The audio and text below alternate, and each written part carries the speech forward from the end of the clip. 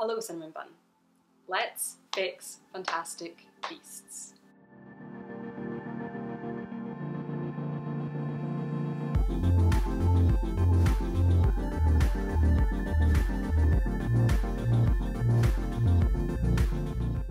So reception to Fantastic Beasts: The Crimes of Grindelwald was, how do you say this, less than stellar.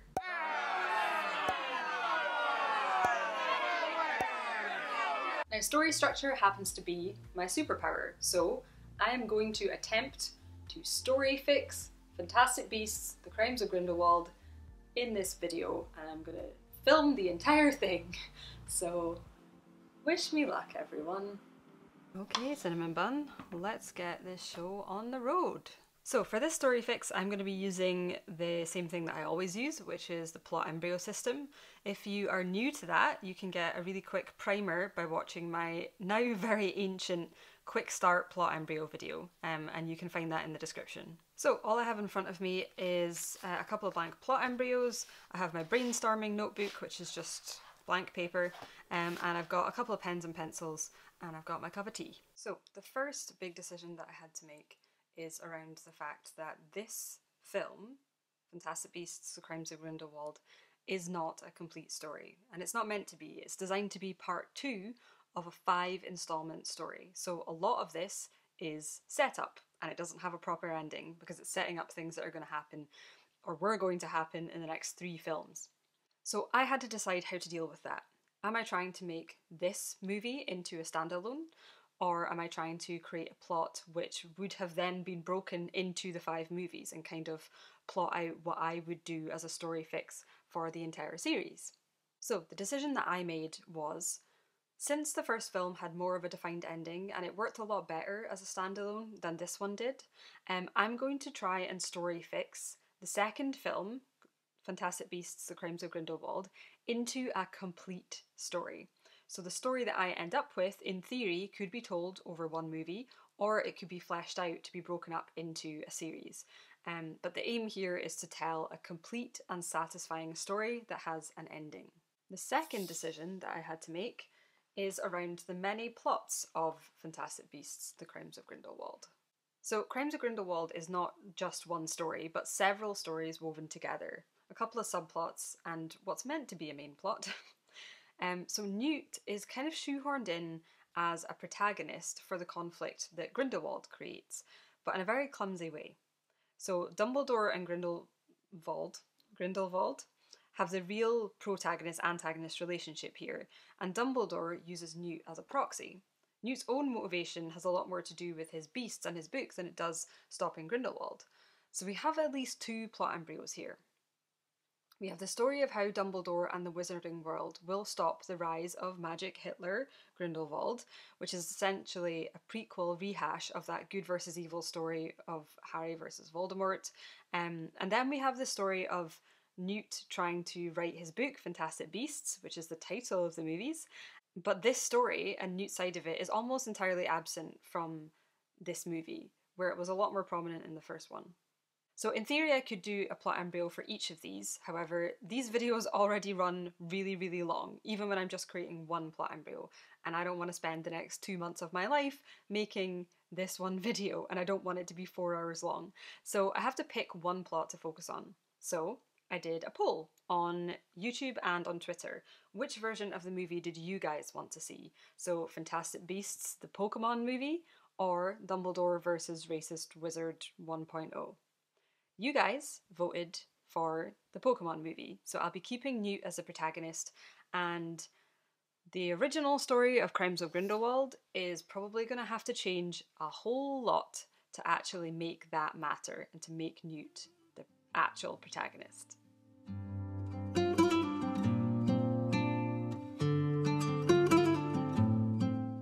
So, the first thing that I'm going to do is brainstorm the central conflict of this story, because if it is not necessarily taking down, it's not necessarily, you know, just stopping Grindelwald in the same way that the main conflict of Harry Potter as a series was stopping Voldemort, then we kind of have to go back to the drawing board and figure out what this story is actually about, if we want it to be a lot more focused on Newt and his beasts.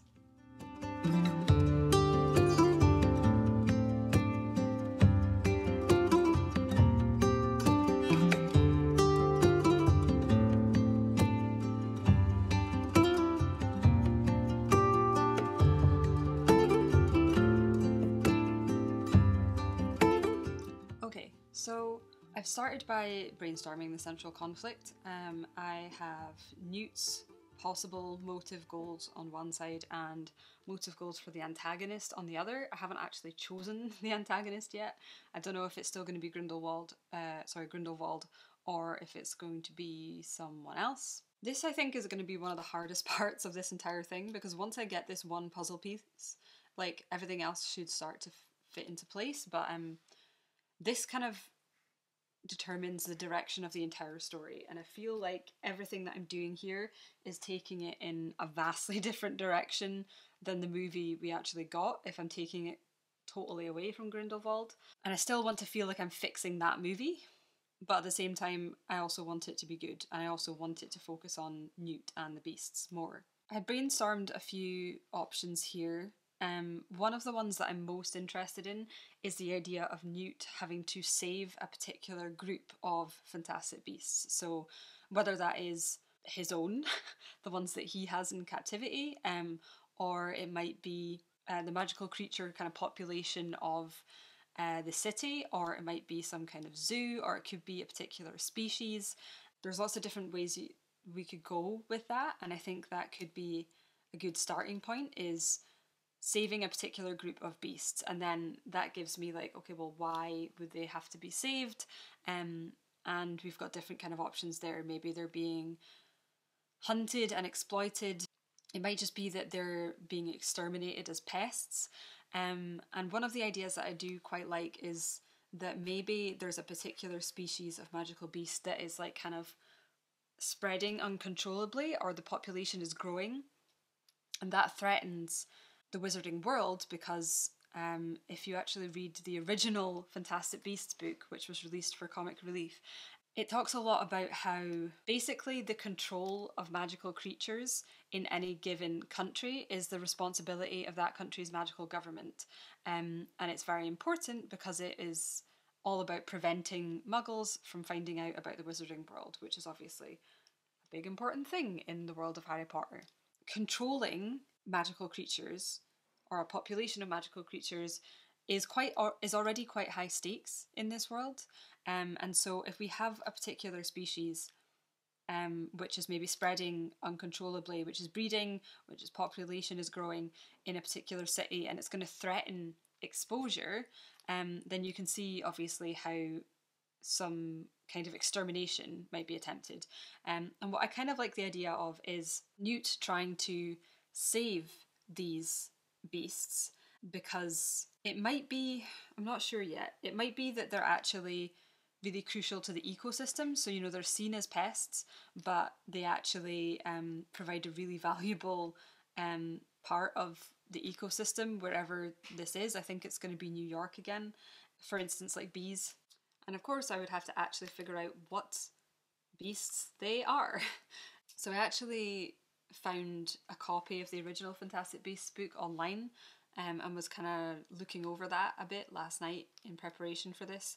I actually really like the original Fantastic Beasts book, it's really fun. However, I don't necessarily want to read through the entire thing right now to try and find out which type of beast makes sense for this. Wouldn't it be handy if there was a particular type of fantastic beast which prevented the rise of fascist wizards? So, part of the plot of the first movie was that Grindelwald, oh my god, every single time I'm going to pronounce that wrong, was posing as Graves, who was, what's his name? Colin Farrell's character. I might be remembering this all wrong. As far as I remember, he was the one that like set the beasts free from Newt's suitcase. And so they spent a lot of that movie trying to get them back. And part of that, my understanding was that that plan was by exposing the wizarding world to muggles, that would like pave the way for wizards to take their rightful place as ruling over muggles, because Grindelwald is a big old magical racist and he thinks that wizards should be in charge of muggles. What if we keep that? I don't know, maybe this won't work. What if Grindelwald, or whoever else, tried to set free basically every magical creature in the entire city? Or in the entire world even. It would just be like the same kind of thing as the first one, where all the magical creatures are free and we need to get them back under control, but on a bigger scale. And of course then it would make sense for Newt to be at the centre of that, as he is, you know, the world's most renowned magizoologist. So it would make sense for him to be the protagonist and for him to take the lead on this like big scale kind of like recapturing and containing this situation of all the creatures being free. I feel like I'm finally getting somewhere. Yeah, we're finally getting some traction on this central conflict. But I think my next magic question is going to be, who is orchestrating this, if it is being orchestrated, and why? Like what is someone's motivation for doing this? So that's what we're going to do next. Okay, so we have our next magic question. Why would someone want to release or unleash all magical beasts on the world? So let's give it a brainstorm.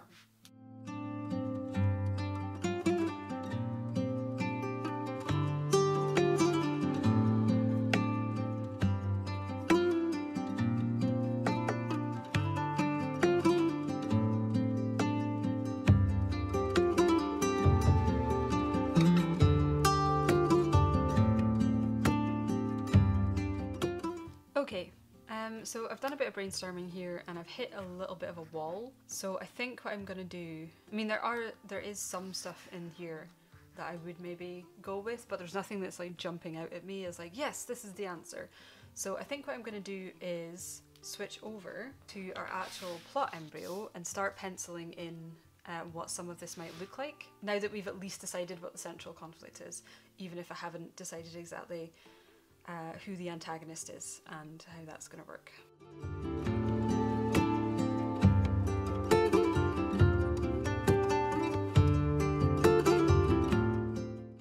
Okay, so I've penciled in a rough couple of, you know, broad strokes for plot points, given that we know that the magical creatures being unleashed, or a large number of them being unleashed, and the ensuing chaos is going to be the kind of central conflict of the story, which is the conflict zone, which is here. So that necessarily means that the comfort zone up here is that the magical creatures are under some kind of control and there is like order as opposed to chaos. I could go back to this and, you know, continue brainstorming on the antagonist and why they're doing this and the deeper kind of stakes and reasons for that, but what I've noticed here is that I still have no idea of the theme. I think if I figure out the theme, it will help give me some clues as to who the antagonist should be and what they should be after. With Grindelwald as the antagonist, and if we are going to keep his character largely the same, then it's going to be about the rise of fascism, it's going to be about racism, it's going to be... There are other kind of paths. One of the most straightforward or immediate things that comes to mind when you ask why would someone want to release or unleash all magical beasts on the world is a kind of environmental sort of animal rights sort of view. So they're being unleashed because they never deserved to be leashed in the first place. So, you know, someone who is trying to free them because they think that they should be free, which... I don't know, I feel like if you're going to make that your villain, yeah, there's some potential to really stick your foot in it ideologically there. So I think the best thing to do is to think about theme, and then we can look at like what kinds of antagonists might come from that.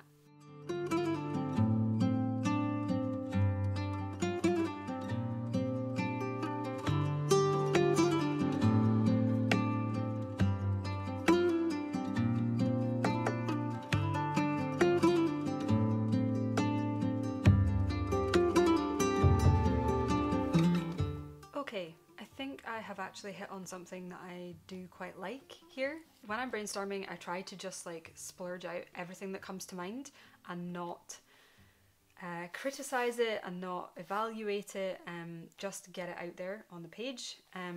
So the first one that I came up with was Newt believes that every magical creature can coexist with humans somehow, versus some creatures are too dangerous to coexist with, which this side would be the actual theme of the story, like what he's going to learn. And I really didn't like that at all, because it's like, it feels like it's going in the opposite direction from what these types of movies and these types of stories are meant to convey ideologically. Like, it feels like it's going from, you know, a more compassionate kind of view to something actually a lot more cynical and maybe a lot more violent.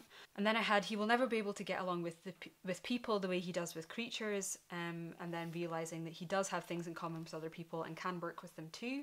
I did quite like this one, so like the idea of the conflict being not really about dealing with the creatures, but having to cooperate with other people that is actually the big kind of hurdle for him. But then I felt that then that would be kind of changing the conflict zone, because the conflict zone wouldn't be just that the magical creatures had been unleashed. For Newt specifically, it would be having to work with other people to recapture the creatures. And then I had a kind of flip side to this first one, which is that Newt starts out believing that some creatures are too dangerous to capture compassionately, or maybe to capture at all, versus realising that there's always a way. Then I had that he can't handle chaos, he can only thrive in order, versus he can adapt to chaos. And finally I had Newt starting out thinking that he's the only one who can deal with creatures in the way that he can, like he has to do it all himself, versus realising that he can actually trust and teach other people, and sometimes he has to, like he can't do it all by himself. Now I think I really like this last one the most, and I think on doing this it's kind of showing me why Newt feels so kind of superfluous to the Crimes of Grindelwald. He does have an arc, so he starts out, you know, refusing to take a side on this world versus Grindelwald conflict, and by the end he takes a side and he realises that he has to fight him. But to me that is like, it's a tiny part of that entire movie, and I don't personally think that it's done in a particularly compelling way. Obviously, as we've discussed, this is part 2 of, you know, what was meant to be a 5 installment series, so I can't say what Newt's arc might have been or was meant to be over the rest of the series. This is just me trying to figure out what I would like to do with his character, but I think that's part of why he feels so superfluous as an apparent protagonist, is that his arc and a change for him and his character isn't really a central focus of the story at all. So I think I'm going to go with this as my theme, and let's plug that in and see how it changes things. So I haven't like worried too much about the phrasing and stuff here. I've just gone straight in to write them in here instead of like workshopping this one particular theme. In his kind of ignorance state, he's the only one who can deal with creatures. He has to do it all himself. And then in his enlightenment state, so this is the kind of theme that he's going to realise, he can teach others, and sometimes he has to trust others and accept their help. So what I really like about this as a theme is that it actually relates to the idea of the Fantastic Beasts book. Someone who thinks he's the only one who can do what he does isn't really going to try and teach anyone else, or at least that's one way in which someone might act. If they believe this, learning to trust others and learning to teach others his knowledge instead of just trying to do everything himself is a really good reason for him to actually write his book. So this sets it up, I think, quite well to maybe have the end of the story at Change be him deciding to write his book and share his knowledge with the world, versus keeping it all to himself and, you know, trying to deal with everything to do with magical creatures himself. Now that I've got this theme, I can either start filling out some more of this and extrapolating other things based on that, and seeing how the rest of the plot starts to take shape around that. Or, now knowing this, I could go back to the drawing board on the antagonist and, you know, the reason that the beasts get unleashed in the first place. Which one do I want to do? Because in this version of the story, if the focus really is on Newt and his arc and, you know, the magical creature chaos, then it doesn't really matter as much why the beasts are unleashed in the first place. Obviously we need to have some reason that they are, and it needs to hold up, but it doesn't need to be this huge elaborate like scheme of Grindelwald's, because he isn't really the focus here. I think I'm going to do some more work on this and filling in some more things here based on this theme, and then we'll come back to that antagonist question.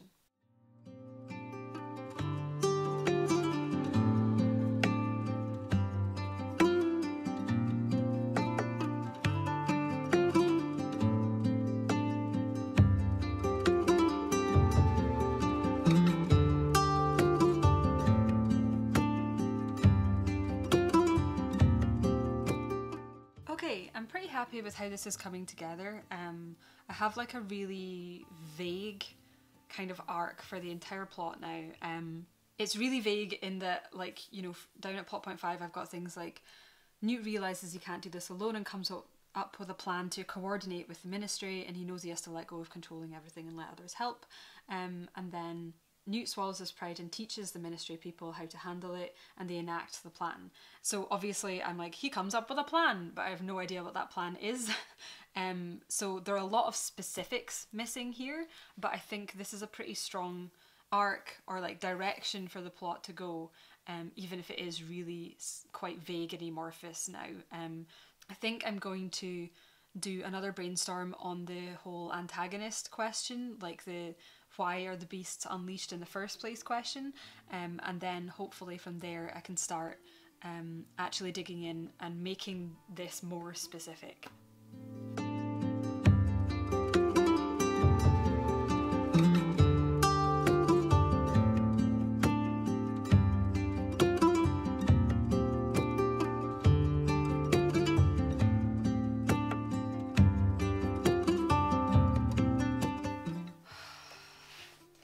I don't know.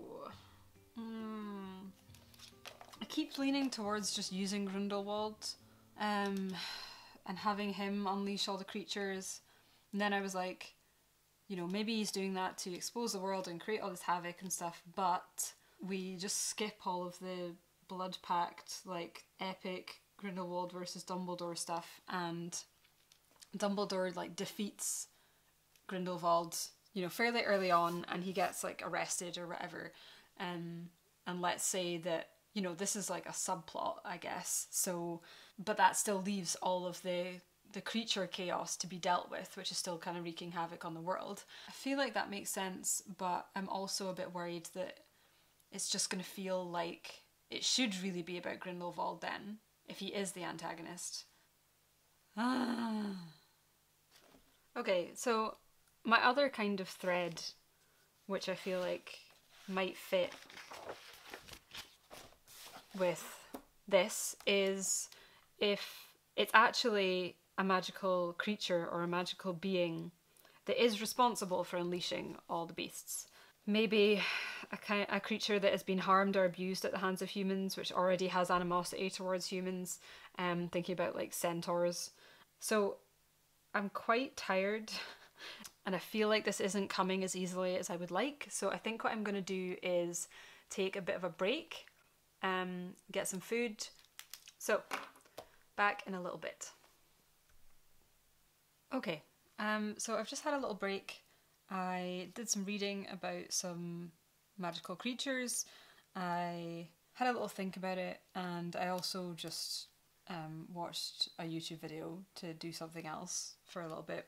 I think I was going to start with just how might all the magical creatures be unleashed, but I think what I'm going to start with is actually how they are contained in the first place, because there's an entire section on this in the original Fantastic Beasts book called Magical Beasts in Hiding.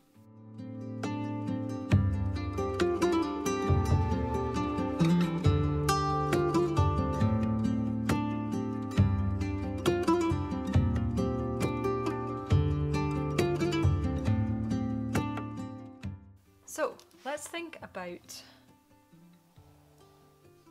the ways that these constraints, I suppose, could be broken to create the kind of magical creature chaos that we're talking about doing for this story.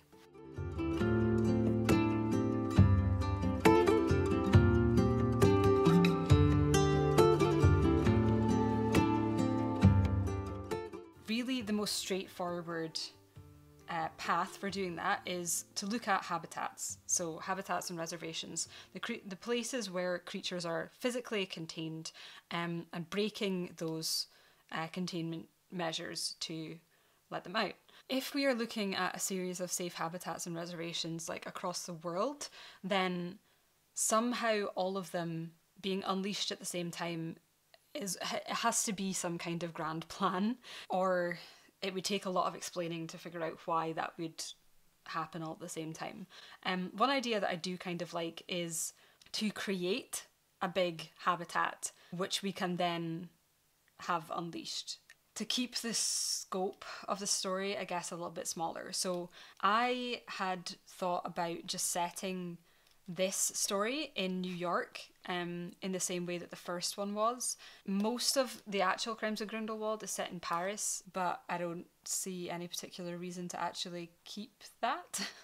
In the same way that there are these kind of like magical hotspots or like secret areas of the Muggle world, so Diagon Alley, Hogwarts, even the Ministry for Magic, these like wizard areas which are only accessible through magic.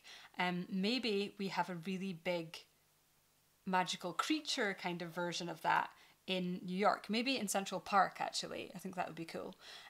So what if there was like this big secret, maybe it's some kind of reserve, maybe it's where like a lot of like zoology research is done and things, in which case there's a perfect reason for Newt to go there, if he doesn't already work there already. Maybe to start with, that is where the breach is, you know, like everything from that is unleashed across New York. Now let's do a little bit of brainstorming on why this would happen.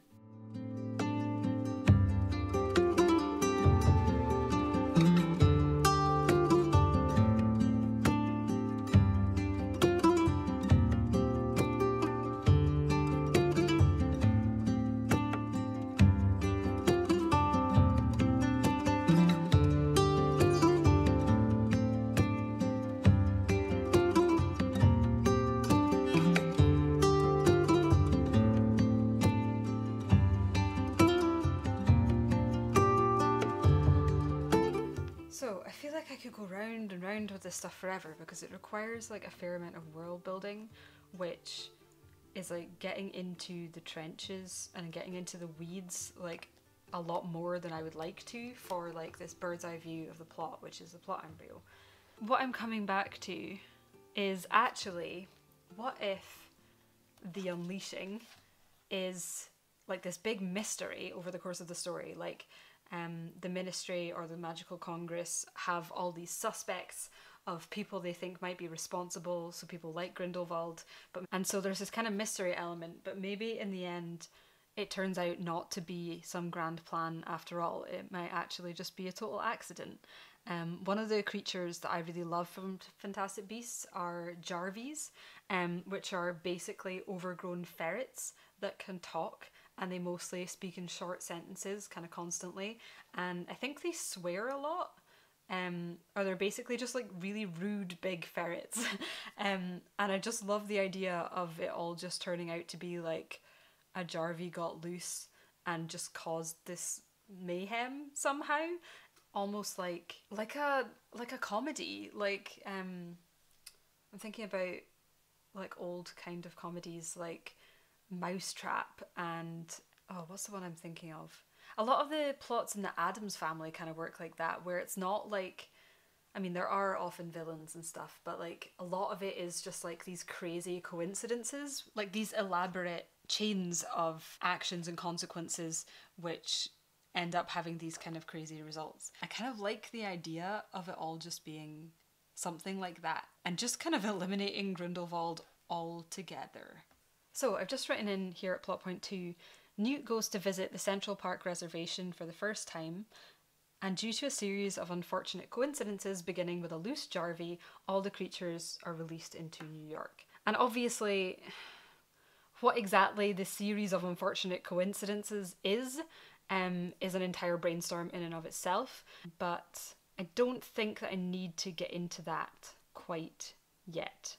Maybe even to complete this entire plot embryo, that I think for me would be like the next phase of brainstorming once this plot embryo is complete, and we were going to, you know, turn it into like a script or something. Especially because that set of coincidences is going to rely heavily on like the world building of how that Central Park Reservation works, which I've just created the idea of that and I've not, you know, done any world building for it. So yeah, I think we'll leave that on hold for the moment and move on. As you can see from how heavy the shadows are now, it's starting to get dark. It is, what time is it? It's 3:30. Wow, it's really dark for 3:30, but it is the middle of winter in Scotland. I think I'm actually going to leave it there for today. Yeah, pick this up tomorrow. Having slept on it, I think will help a lot in terms of getting this finalised and stuff. And we'll pick up with this tomorrow with a fresh brain and hopefully some proper daylight again. Okay. See you then. Okay friends, we are back. It is the next day and we're going to dive back into this. So I think the first thing I'm going to do is just take a look at this and in pencil see if there's anything else that I can kind of extrapolate, anything else that has come to me or that will come to me now that I've slept on this for a little bit, because I often find that does help. Okay, so having had a quick look at this, I think that I am going to focus on plot point 1, and I would like to establish Newt's backstory, so which isn't really something that is dealt with in the movie at all that I can think of, or in the movies even. So I want to figure out what in his past led him to believe this, like where did this belief come from?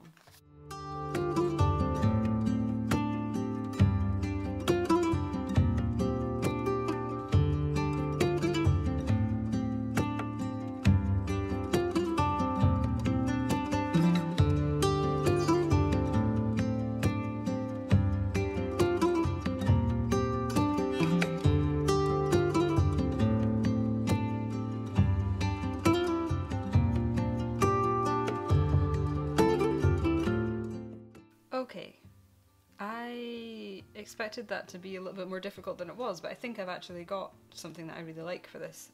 This is not, as far as I know, part of the canon for the movies of Fantastic Beasts, but there's a little bio of Newt in the original Fantastic Beasts book that I looked at, and one of the things it mentions is that his mum bred fancy hippogriffs. So I took that little tiny piece of canon backstory, I mean I guess it's one particular kind of canon, I don't know if it actually is for the movies, and tried to come up with an experience which would explain how Newt comes to believe this. And so what I've come up with, I think I quite like it. I think there's some kind of hippogriff like accident.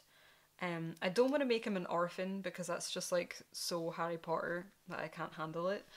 So I think maybe either they were like both riding the hippogriff and like flying, or they were just like tending to it or something.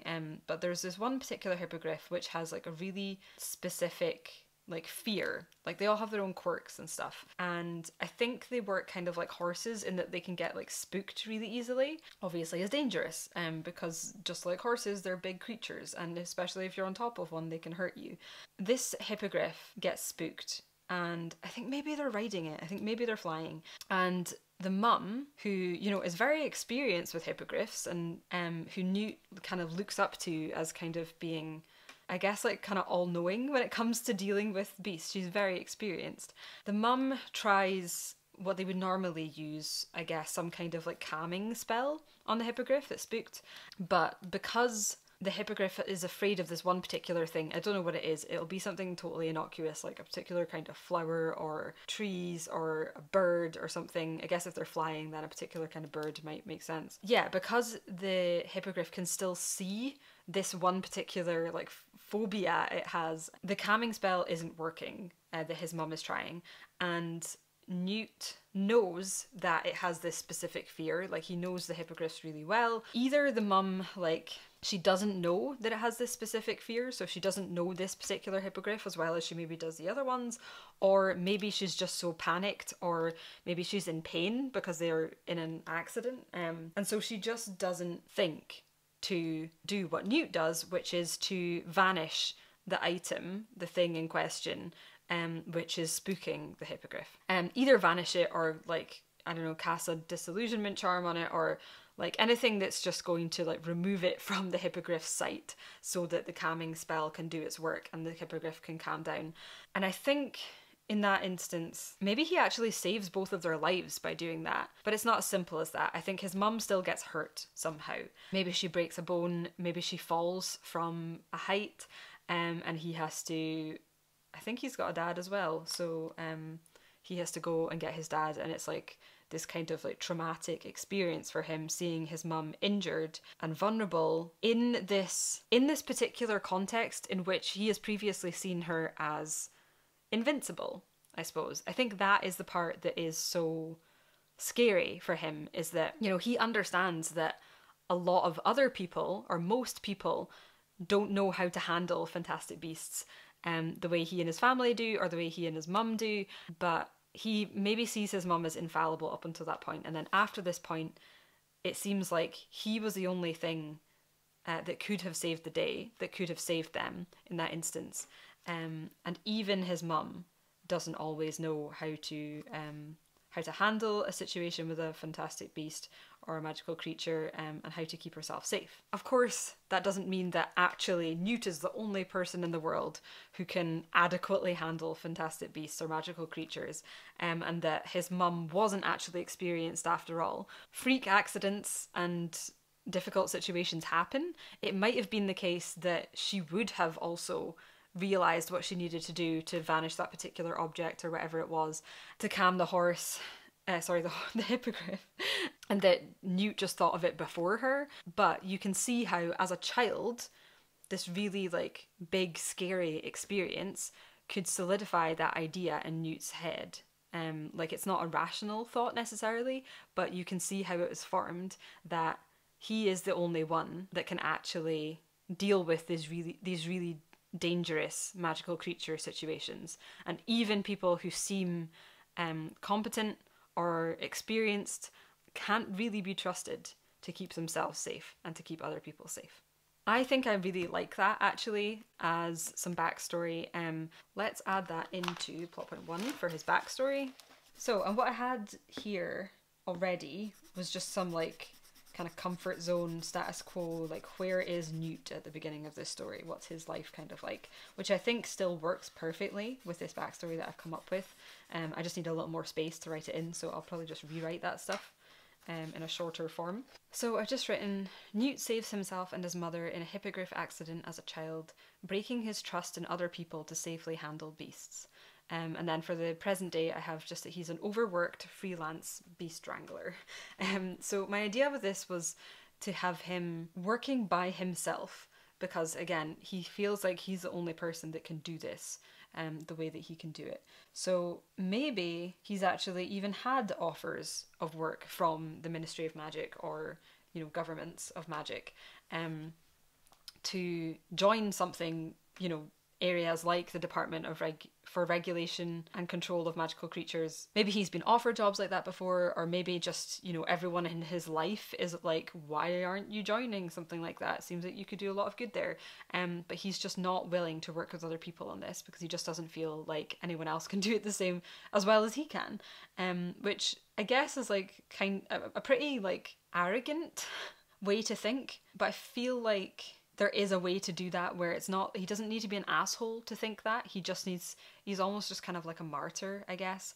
And of course, like, his experience as a child does support this idea. I just think that he is going to always refuse working with other people or accepting help, or accepting resources and things, because again he has this deep down idea that he has to do everything himself. Where do I want to go next? Either plot point 5 or plot point 4. Okay, I guess we do need to clarify what the problem is before we can figure out how he solves it. So let's do plot point 4. So these are actually 2 magic questions, which I don't usually recommend, like brainstorming more than one at once, but I am not going to take my own advice, so deal with it. I think actually I'm also going to I'm just going to pull up the Fantastic Beasts book on my laptop here so that I can refer to it, because let's get into some details with some Fantastic Beasts, because that's meant to be like all the fun of this story in the first place. I think I've got an idea in mind as well of what I would like the big creature to deal with to be. Is there an index in this? Cool, okay, we've got a list. Good stuff.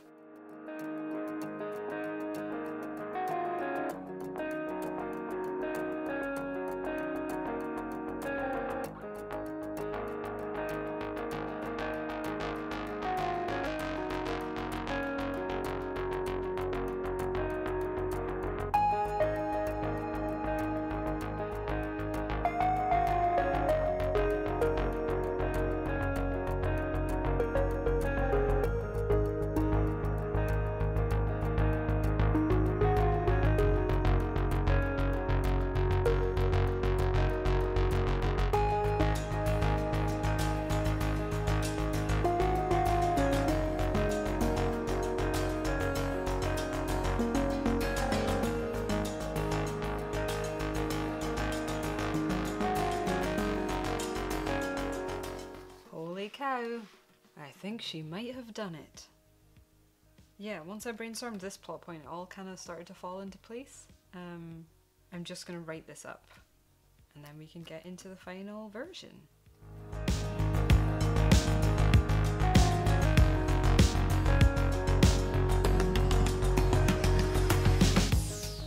Okay, this is definitely not a crucial detail, but I would really like to come up with a fun kind of Harry Potter-ish name for the Central Park reservation. So I think I'm going to do that now.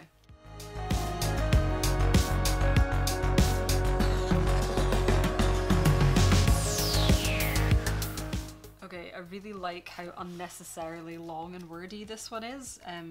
It's got that like real bureaucracy plus magic kind of vibe that I associate with Harry Potter. So, the Central Park Reservation for the Conservation and Research of Magical Creatures. So that's going to be the full name, but I think we're probably just going to end up referring to it as the Central Park Reservation anyway, but that's just a fun little detail that it's nice to have.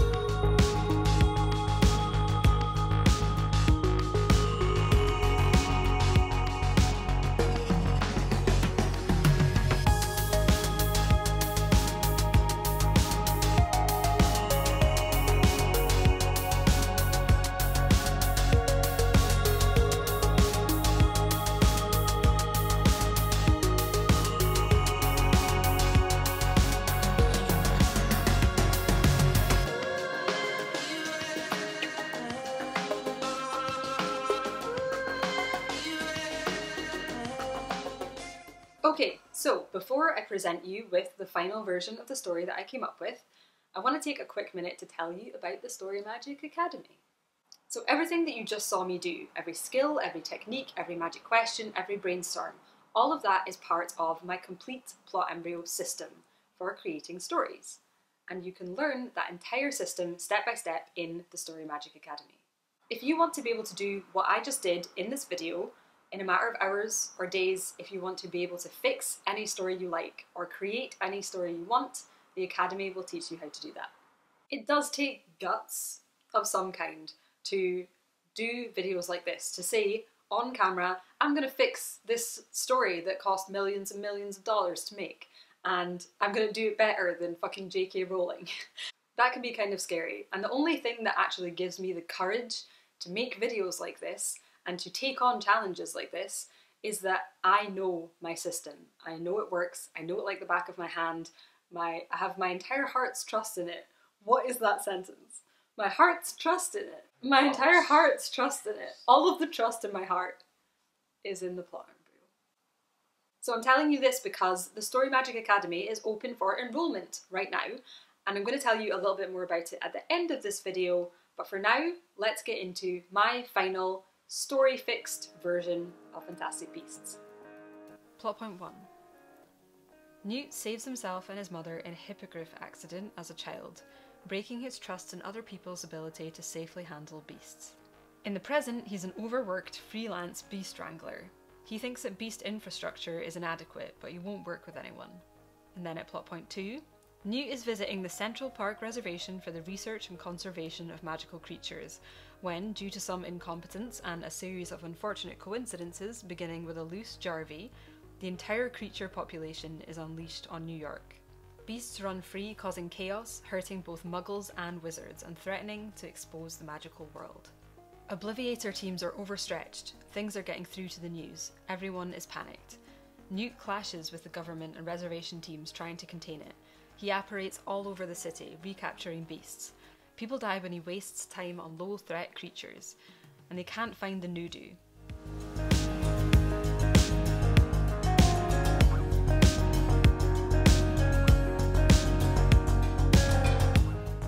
He burns himself out until he can't apparate anymore and barely has energy for basic spells. At plot point 5, now essentially powerless, and things are only getting worse, Newt realises he has to get help. He magically copies his beast's journal, sending it out to the wizard citizens of New York so that they can deal with the low-threat creatures, while he and the professionals go after the Noodoo. At plot point 6, Newt orchestrates a plan to capture the Noodoo, swallows his pride and apologises to the teams so that they'll work with him. He has to take a big risk and trust them. It all starts to go wrong, but one person's keen observation of the Noodoo saves the plan. It's what Newt would do. He's not the only one who can. They safely capture the Noodoo, having now discovered new information about it. At plot point 7, New York successfully recaptures the creatures and contains the situation.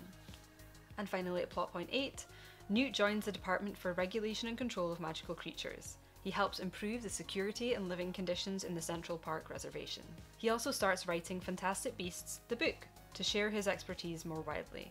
And as our last shot, we see the mischievous Jarvie which started it all is still loose and living the high life.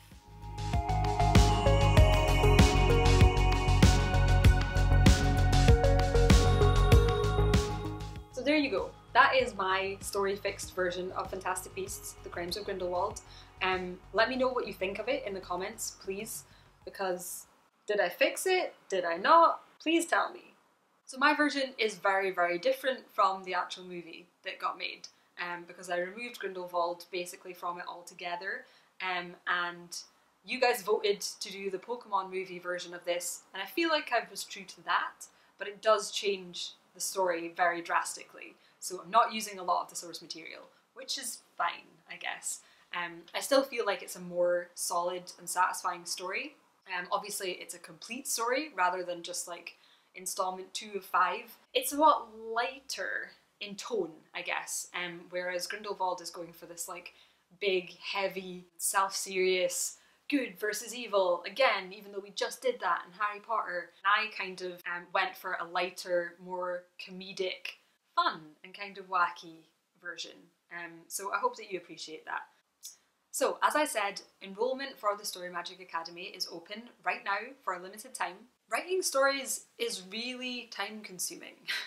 I know this from experience. So if you're not sure about joining the Story Magic Academy, I just want you to think about what kinds of stories or projects could you do or say yes to if you knew the steps to always be able to come up with a really solid story. You knew how to always get a really powerful theme, like a compelling protagonist and a satisfying ending.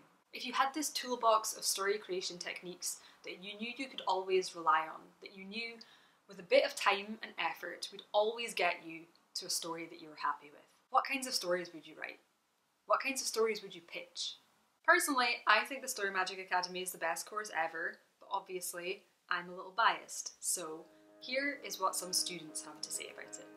If you feel really overwhelmed, that's exactly where I was. This is the perfect course, like especially if you don't feel like you know how to outline things or order them according to, like, I don't know, broad things to details, like how to do that.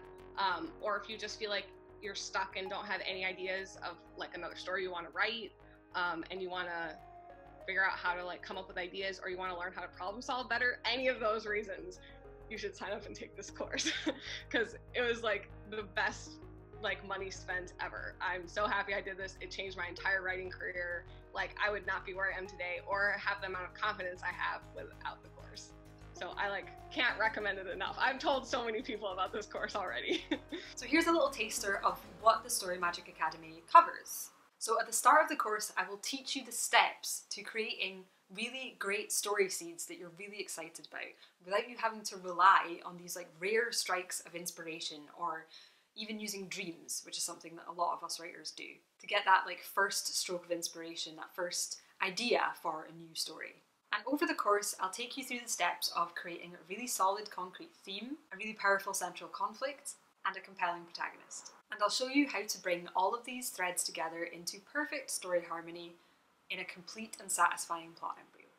And along the way, it will also teach you how to solve any story problem or plot hole that you come up against, because problems always come up, no matter how experienced you are, but they don't have to stop you in your tracks. You'll also learn how to master time and pacing in the plot embryo, how to create amazing tragic plots and plots for antagonists and villains, and finally, how to weave together multiple plots and subplots to create one unified story solar system.